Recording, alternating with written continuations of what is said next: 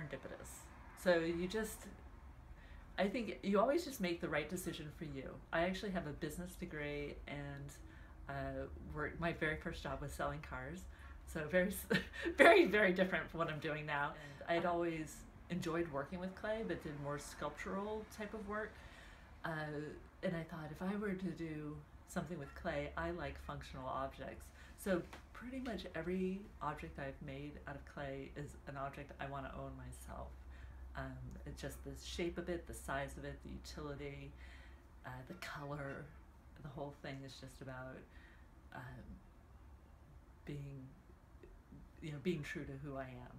Just self-taught.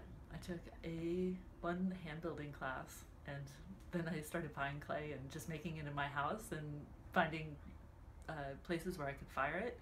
And then I got to the point where I was like, I need to buy my own kiln.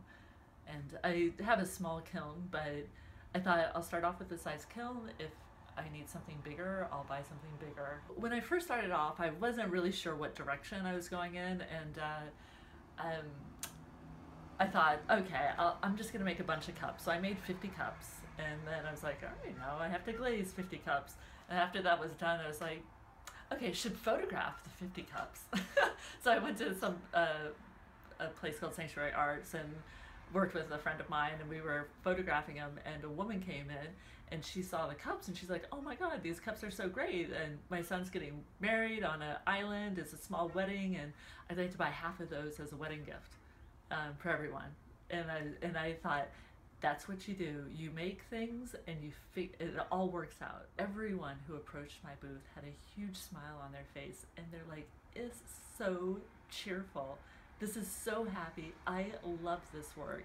And it was so nice because, being in your little cocoon for a year, working on ideas, you look at what you're doing and you're like, oh my god, I love it, but is it really silly or whatever? So I didn't know how anyone else would take it, and it was really nice that was the very first reaction. And still, every show I do, people always like, it's cheerful, I love it. There's tons of clay out there, and a lot of times some stuff just sort of blends into the same thing other people are doing.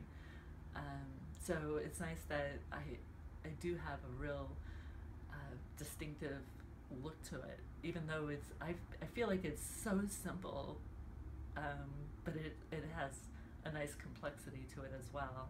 I think the hand building is definitely by far the most distinctive aspect of it. That's what really grabs everyone, is when they touch things.